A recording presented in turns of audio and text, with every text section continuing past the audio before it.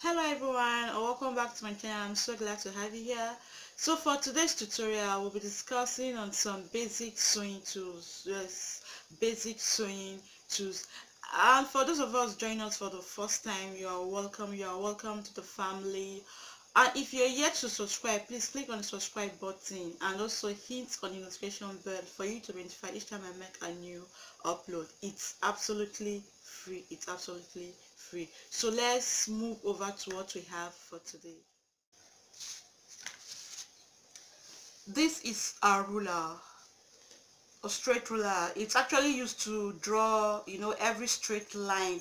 Like when taking your horizontal measurement, you actually need a ruler to take your straight line. It's always advisable that when drawing, like when taking your straight line, make sure that the lines are straight. So this is what we use this ruler for that. And then this, I call this my mini pattern master. There's actually a pattern master bigger than this, so I call this my mini pattern master. This is actually for multi-purpose. You can use it as a straight ruler, that's this edge, as a straight ruler, to draw a straight line. Then this is a curve, and then you can also use this for your armhole. That's this inner one. You can actually use it to trace out your armhole. This is just for, this, you can use this for varieties of purpose. Then this hip line. Sorry, I said hip line. This is a hip curve. When trying to make a garment, whether it's a fitted skirt or a fitted gown, you actually need your hip curve to trace it out. So you actually need this. This is a hip curve. Then this armhole for armhole curve. To get your armhole to draw out your armhole, you actually need this. You either on your pattern paper, that's to draw out your armhole on your pattern paper, or on the fabric, you actually need this. I also use this for my neckline. Yes, you can actually use those things I've listed for different purposes. So I use this for my armhole and neckline. So that's that for the rulers. And then this is a tracing wheel. This is a tracing wheel to trace out on your pattern paper. That's probably you want to transfer what you did on another pattern paper. You actually need a tracing wheel to trace it out. And then this scissors, is always advisable that you should have at least two scissors. One should be for your fabric and the other should be for your pattern paper. It's not always advisable for you to use one scissors for both. That's for your pattern paper and fabric. Your scissors will easily go blunt. So it's always advisable have at least two scissors, one for your pattern paper and one for your fabric. And then this, a tape. Of course, we all know what we use tape for, to take measurements, to take our measurements. So this is basically what is used for. There are different types of tape. There is one of, this one is actually 60. There is one of 120. So it's just used for to take measurements. And then you need a pressing iron. This is very, very essential. Some of us actually wait till maybe after we finish sewing the clothes, then before we now start pressing. No, it's always advisable when sewing. There are some places that you need to smoothen out, that you need to use a pressing iron to smoothen out before you continue. There's always a difference it makes on clothes. Do not wait till after sewing, then before you now begin to press. No, it's always advisable for you to, when sewing, try to press cutting out some places, then before you continue sewing. There are different types of iron, you know, so depending on which one you want, but just make sure that you have a good pressing iron, and always make sure that the irons are actually clean so that it does not stain your fabric. Then we also need a pressing pad.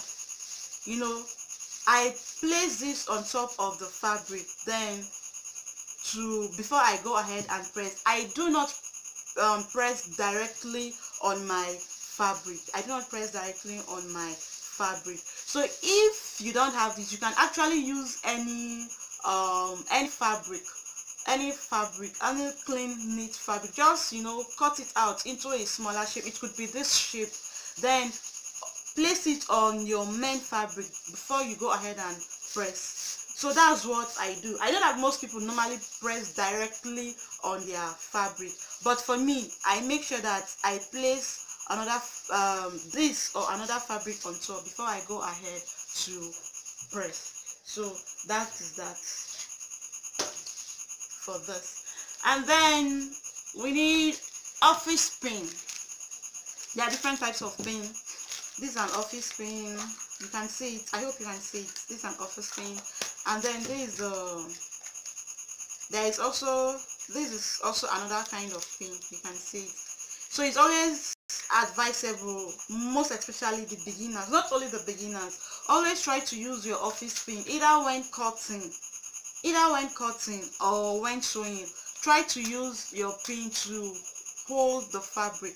You know, this pin enables the fabric to stay in place, to avoid it shifting to one side or the other. And then this is a magnet. Like when I'm working, I can actually, you know, put this like this, like just like a wristwatch. Then it holds the pin. You can see it. I'll just, you know, use it, pin whatever I want to pin, and when I'm done with it, I just put it back. It holds the pin. So that's that for this. And then seam ripper. Most of us are guilty of this. You know, when we try, maybe we made a mistake or we try to correct some things on the fabric we sew, we just look for a razor blade and then start losing. It's not always advisable for you to use a razor blade. Get a seam ripper. It makes it easy for you to, you know, loosen whatever you want to lose, to loosen the seam, and it makes it neater. It does not make your work to look rough. So I will advise her to try as much as possible to get a seam ripper. Most of us always make the mistake of either, you know, drawing the fabric out like that to loosen the seam, or using a razor. No, it's not always advisable. Try and get a seam ripper. It makes your work easy, faster, and neat. Then we have the fabric pen. This is a fabric pen. And then a tailor's chalk. They are both used for same purpose. It's either you can make use of this or this. This is a fabric pen. When I use it on fabric, it's, you know, after some time it just goes off on its own. It's easy to, you know, clean off. It's either you use a fabric pen or a tailor's chalk.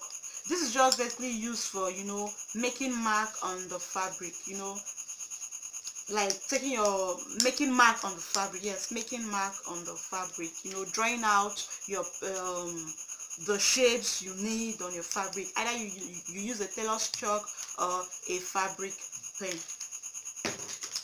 And then for your pattern paper, you need a pencil, either a pencil, a pen, or a marker, whichever one. If you're a beginner, it's always advisable for you to use a pencil because it will make it easy for you when you know, if you should make any mistake, it's easier for you to, you know, clean it off and continue. But when you use a marker and you made a mistake, when trying to correct it, your work might look rough, you know, the pattern paper might look rough, or you know, stuff like that. So this is just for making mark on the pattern paper. And then here is the pattern paper. We have the pattern paper and the masking tape. First of all, we need let me explain this masking tape. Masking tape, normally you should know now, we need a masking tape to, you know, hold our pattern paper. That's to put the pattern paper in place, to avoid it, you know, shifting. Just so we use the pattern and the masking tape to hold the pattern paper. And then for the pattern paper, sometimes we actually need to, you know, trace out the design we want on the pattern paper before transferring it to the fabric to cut. You can actually go ahead to cut on your fabric straight, but there are some times that you actually need a pattern paper. Like example, there are some styles on slash and spread method that you don't have to cut on your fabric directly. You have to trace it out first on your pattern paper to before you now transfer it to your fabric, you know. And also the pattern paper, you can use it for, you know, practice, so many things to know, as in, just use it to practice before, you know, putting it on your placing it on your fabric and then cutting it out. So that's that. There are other basic sewing tools, but I think this is mainly for beginners. This is mainly for beginners. Not only beginners, even professionals also use some of this. So that's that. If you have any idea on other basic sewing tools, you know, you can list it on the comment section for all of us to learn. You know, we learn from each other. So that's that for today. I hope you learned something. Don't forget to, you know, like, give me a thumbs up, and also share with your friends that might, you know, find this video useful. Yes, that might find this video useful. So till I come your way next time, do have a lovely day. Bye bye.